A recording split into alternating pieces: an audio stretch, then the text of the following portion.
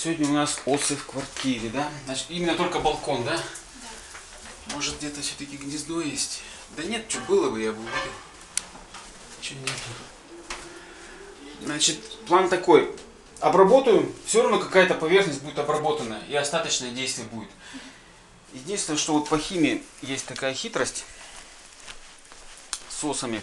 Я не просто средство для уничтожения, а я добавлю, вот как я вам говорил, такая штука вот есть. Она содержит приманку, это гита. В основном надо для мух, но и в том числе для ос тоже годится. Добавлю, во-первых, я в аппарат ее добавлю, обработаю. А во-вторых, саму эту баночку оставлю вам. Да я прямо там ее оставлю. Тут, видите, немножко осталось. Но им хватит, в принципе. То есть как приманка такая будет. То есть они будут поедать ее, еще раз дохнуть. То есть такое двойное действие. И с летающими насекомыми именно вот так приходится делать. То есть два принципа действия. То есть, во-первых, контактное действие, а во-вторых, еще кишечное обеспечивать. Потому что они летают, яда на себя мало берут. Поверхностей практически не касаются. Вот в этом трудности.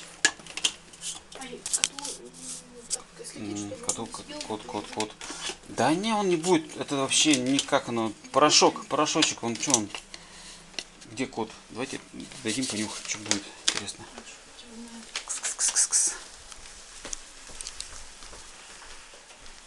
Где-то я увидел на кухне, куда-то пошел, по-моему.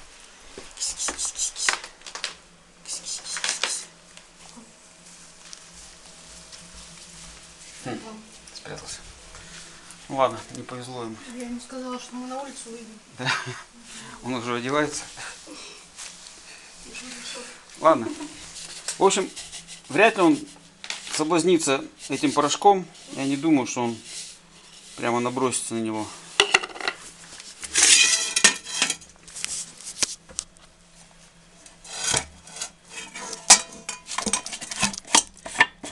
Травить буду только на балконе, поэтому вы меня там закроете.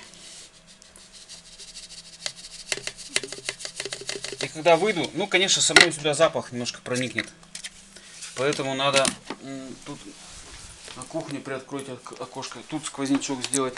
Ну, это потом уже, да? Прямо сейчас. Чтобы когда я вышел, чтобы тут не было особо запахов каких-то.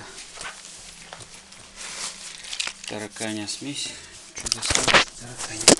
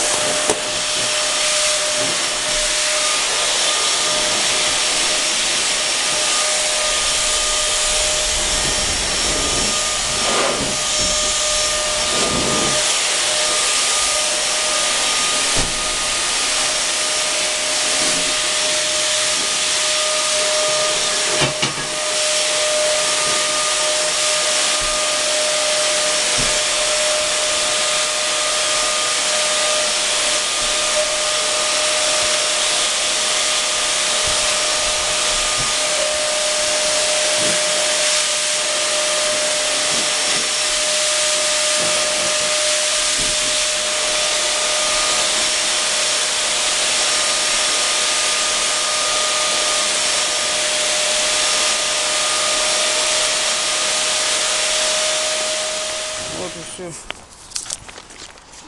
Делов на 5 минут.